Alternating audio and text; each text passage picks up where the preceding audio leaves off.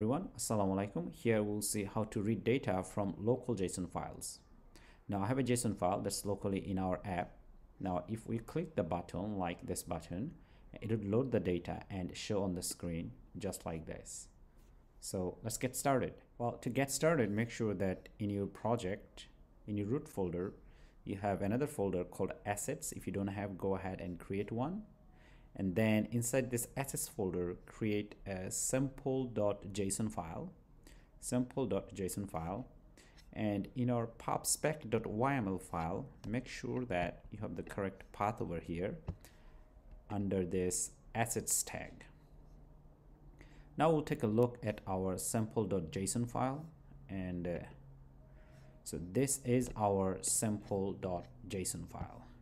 So here we have JSON, and here we have a list name is item, and inside this we have JSON in a map format, as you can see.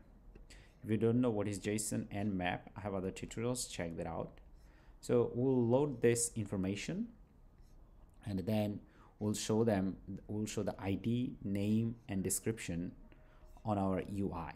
Well, to get started, here we have this homepage file, which is a stateless class.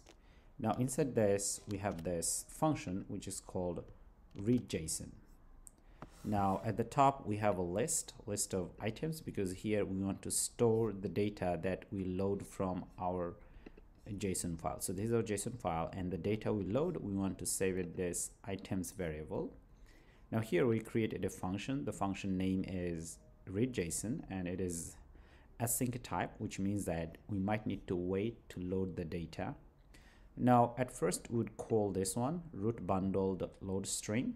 So it would load the JSON as a string from our assets sample.json file. So once again, this one over here, assets/sample.json, refers to this path over here, or the path that we have, this one. So it should work pretty much the same way. And with this, we are able to load the JSON file as a string, and then we save it in a variable called response, and then we decode them, and after that we save it in this variable. Now here we have a set state, because we want to let the UI know that we have loaded our data and the variable items has been updated, so that UI can get the latest information and display. So once we call this function, this variable would be updated with the JSON information from here. Now we need to find a way to call this read JSON file. Now to be able to do that, over here we'll have a body section, and inside body section we'll create a button, elevated button. So inside this body section we have created this elevated button, and here we have this onPressed event, and on the onPressed event we load this, we call this function, the one that we created at the top, and we load the data. Now let's go ahead and save it, and here we see that we have a button over here which is called load JSON, and we can click on this, but well, of course nothing happens, but it is true that the data has been loaded.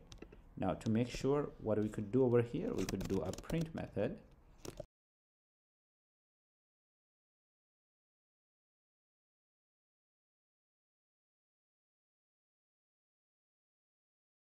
App one more time, and then we click on this, and we see that number of items 3, so which means that this JSON file has been loaded, because we do see that here we have 3 items. Great. So on the elevated button press, we are able to load this. Now this time we need to show the data on the UI after this button click. Now once we click on this button, we know that this item is not empty because it's loaded. So we can do a conditional check if the item is empty or not. If the item is not empty, then it will show the item. Otherwise, the button is still there. Now for this one, here we do a conditional check. So here we do items is not empty. So if it's not empty, then we'll do one thing.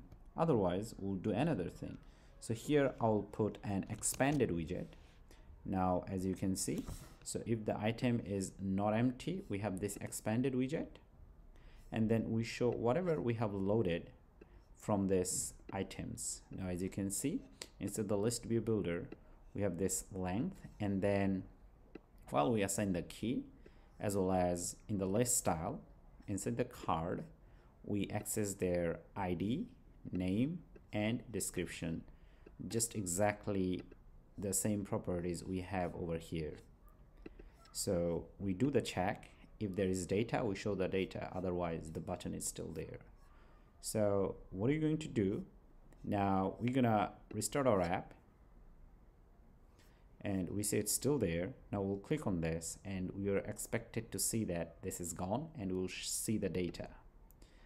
Now, of course, nothing is there. Now that's because we need to wrap everything inside a column widget. For this reason, I'm going to cut everything. So the whole body section.